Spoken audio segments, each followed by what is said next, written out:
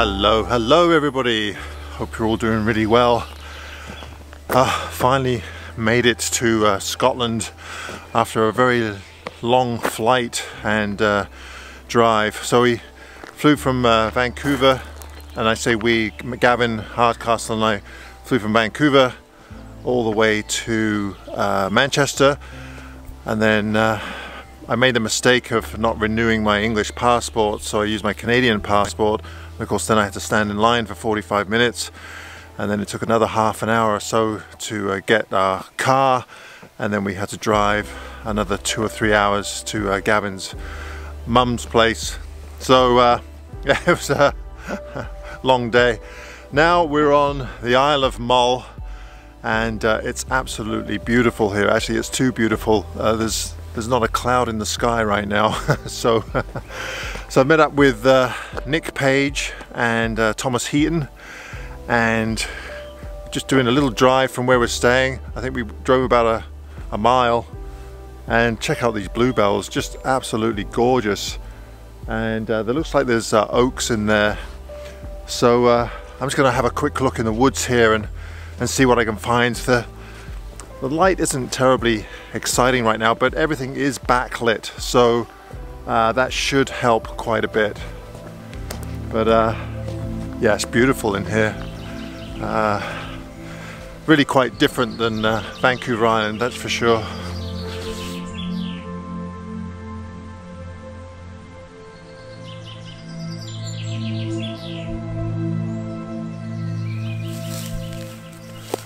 All right.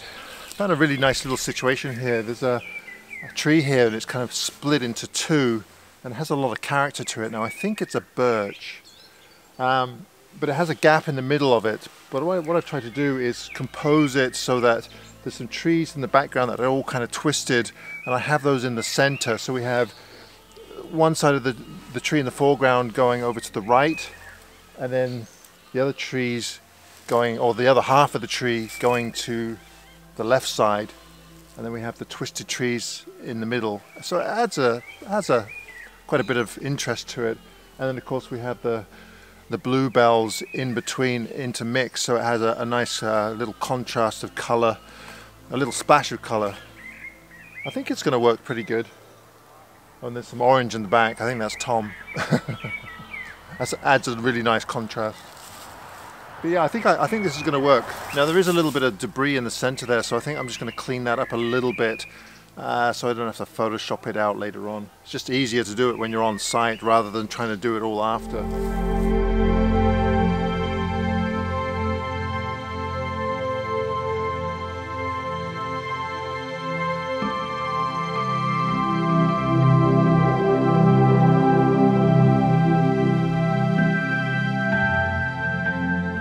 Okay, I'm going to apologize ahead of time here if the colors are slightly off or the sharpness is a bit too crispy. The reason being is that I'm sitting in a hotel on the Faroe Islands editing this video on my little MacBook Air, which isn't the greatest setup, but it'll have to do because I really wanted to get this video out to you guys. Missing 2 weeks in a row just won't cut it. So this first image here, I really quite liked the final composition, and I particularly like the little dash of light hitting the trees in the background there. That was just an added bonus that I didn't have an awful lot of control over. The fact that the tree has so much character really adds to the whole image, I think, and because we have this gap in the middle between the two halves of this tree, it kind of gives you a bit of room to walk through the tree and into the scene, and I really like that. I also like the way that the trees in the background were kind of mimicking the branches in the foreground. So if you look at the right side here, you'll see that all the branches are kind of leaning over to the right and also in the background, and then we have the twisted half on the left side, which is kind of being mimicked in the background as well by those group of trees. And then of course way over on the left side there was some light coming into the forest there. Now the highlights, or the specular highlights, are blown out, but in this case it doesn't really bother me that much because they're so small in the frame that it's not going to be all that noticeable. What I did try to do though is brighten up the center of the image quite a bit so that your eye isn't drawn over to the left side of the frame there. But overall, I really like this image, and I stuck with this character tree for quite some time because I think there was a lot of potential to it. Now if you look at this image here, here's another variation of the same composition, and you'll notice that there's one section here on the right that doesn't have very many bluebells. It's kind of a bit of a clear patch, and that was quite distracting. So in the first composition that I just showed you, you'll notice that I'm trying to hide it a little bit by the branches in the foreground. So these are things that you might want to think about when you are composing your images. Is if you see something with your eyes that you think might be a little distracting in the final image, then definitely try to cover it up somehow with either branches or an object so that the viewer can't see that distraction, because it certainly won't disappear when you load it up into your computer. And if you haven't taken any variations, then you're going to be kicking yourself. Now you could try and fill an area in with some cloning, but in this case that area is just too big, and I didn't really fancy the prospect of doing that. So I've tried to hide it up as much as possible.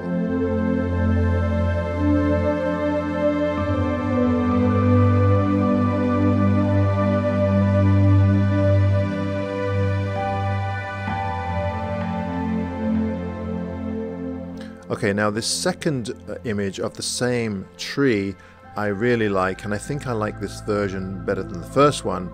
The reason why I like this so much is I really like that specular highlight, or the highlight where the sun is coming through. That really adds quite a bit to the photograph. And I also like the bright background where you can see the evening light kind of penetrating the woods in the background.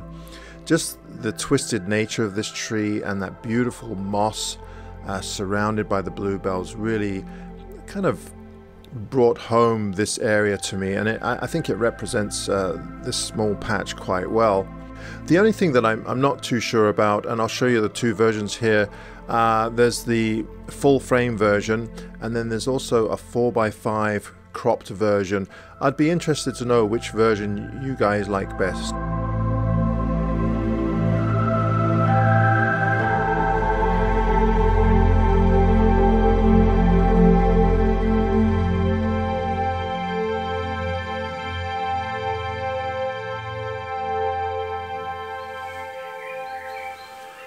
Alright, the sun is just starting to set, and I've taken my shots already because I didn't want to miss the light, but all these ferns down here were backlit, as well as I think there's a hawthorn in the middle there. Smells really nice, but the midges are starting to come out.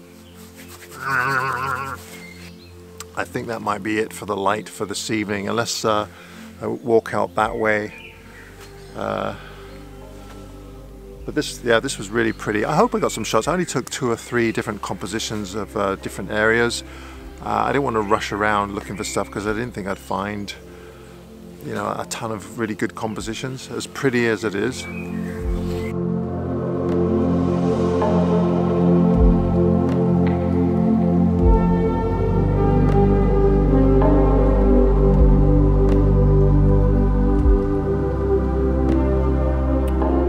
Okay, and the last image in this video, the light was really quite lovely. The sun was just going down behind the horizon line there. Now I must admit, I did have a bit of a hard time processing this one on my laptop because it looks a little bit too blue and also a little bit too crispy in that it looks over sharpened. But I'm sure that you guys can forgive me if it's off just a little bit.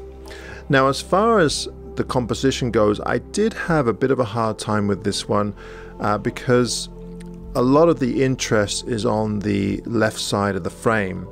And now there was these birches on the right hand side, but I really had to brighten them up so that you could see them.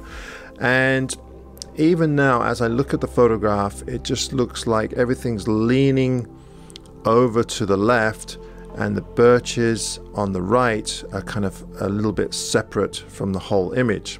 So my question to you again, like the last photograph, do you like this full frame version better, or do you like the cropped version that you see now, the 4x5 version? Let me know in the comments below. I'd really be interested to hear what your thoughts are on these photographs.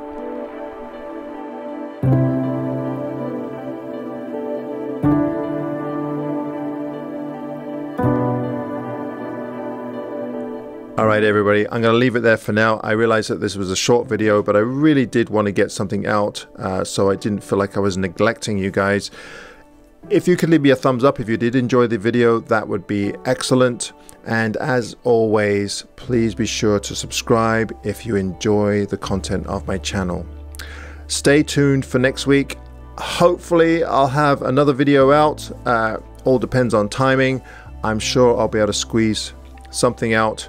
And it will be a little bit better in the color realm of things.